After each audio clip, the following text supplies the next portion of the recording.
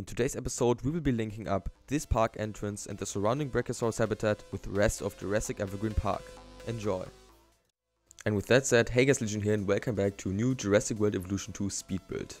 In today's episode, as previously mentioned, I will be linking up the rest of our current park with the entrance. So basically, of course, the entrance is already linked up with the park because that is the way that you get into the park. But this entrance is special, like you already saw in the intro.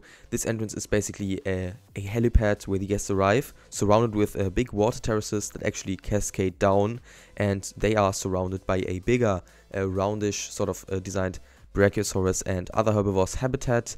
And before that was just empty. And now we're gonna start on that habitat. That will basically be a longer project. So the way that this park goes is that you go from the entrance and you go and the guests go around, like the whole park sort of wraps around the entrance and that habitat, and then it's gonna loop around and end in the same area as the entrance started.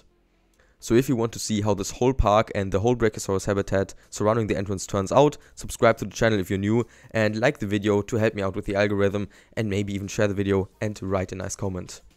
But anyways, the brachiosaurus habitat itself, I didn't really do anything in this episode. I just placed down a couple of rocks with the random rock thing, put some terrain paint on the ground, and did a little bit of the foliage brush just for the thumbnail cinematics, so because I didn't want to look completely bare and would just look weird.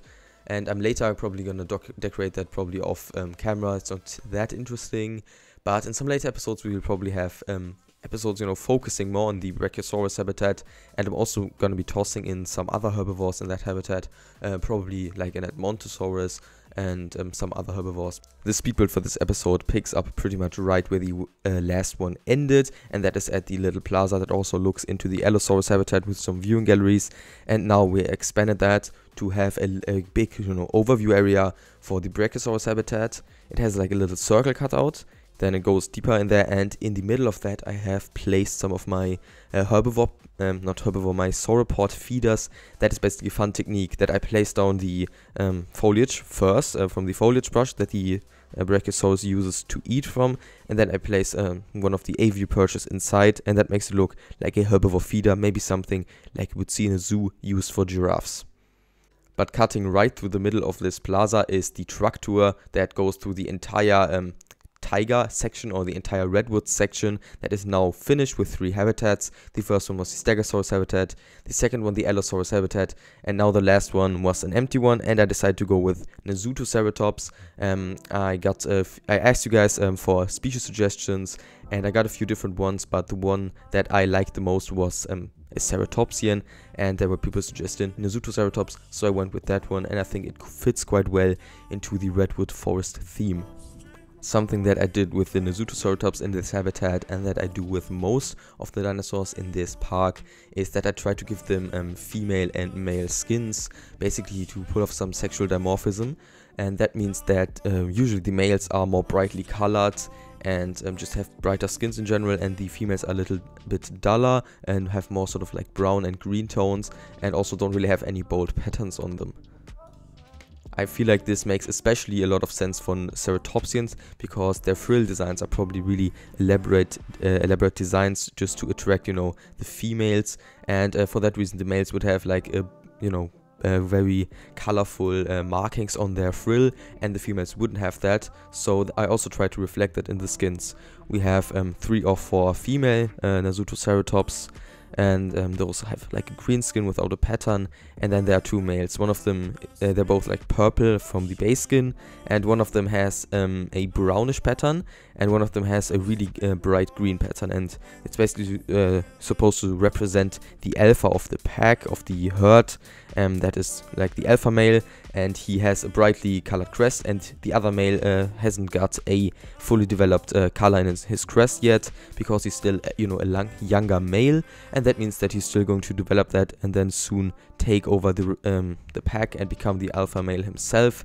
And I just think that's a cool little detail to throw in your parks for some more storytelling, and you know, I like doing that with my skins for the dinosaurs.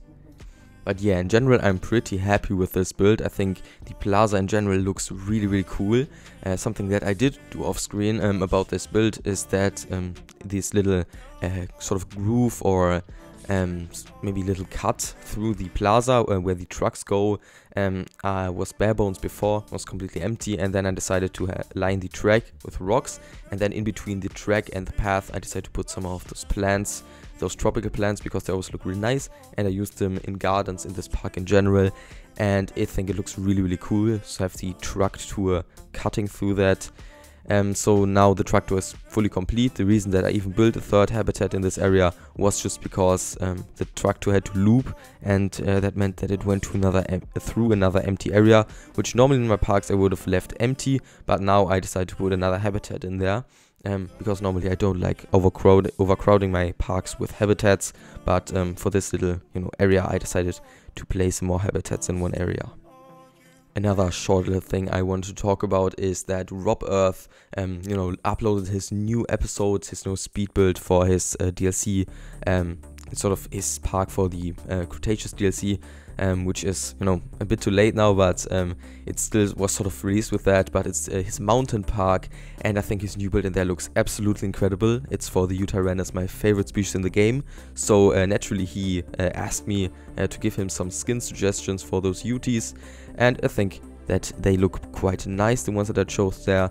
I think the UT has some really nice skins, and he also mentioned me in this video, so I want to return that favor and give you guys a shout out for him. So if you want a nice evolution builder who builds really nice nature, you can check out his channel. He also builds with mods, but I don't think that really should deter you from getting inspiration for you if you're an unmodded builder, because I personally took a lot from that habitat, and how to build nature, how to build beautiful habitats, and he also builds waterfalls with the snow brush, which you can also do in the unmodded game.